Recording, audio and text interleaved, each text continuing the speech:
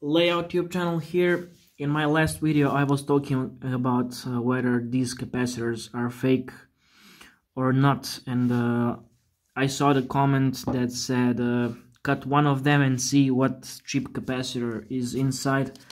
So I decided to do it, and we can see inside that there is a gap filled with wax, and that is really bad for heat dissipation.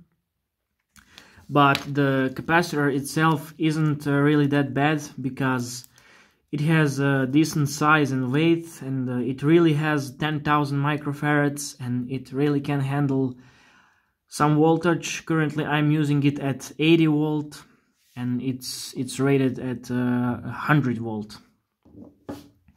So I will also unroll it to see how it looks like.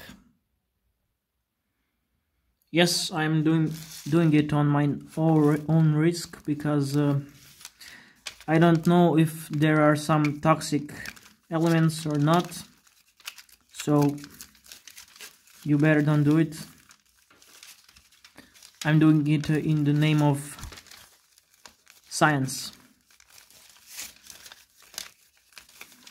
Really smell bad.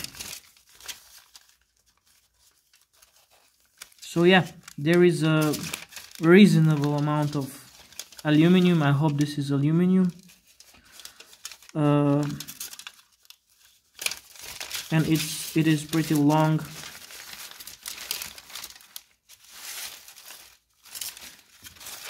This is how the terminals are connected. I guess that's a nice amount of contact surface. And you might get tricked with this large screw, which is designed to handle a lot of current, but actually inside is some smaller piece of foil, but it is some kind of thick coil, to be honest. All in all, it isn't that bad. So I hope I helped somebody with this video, and thanks for watching.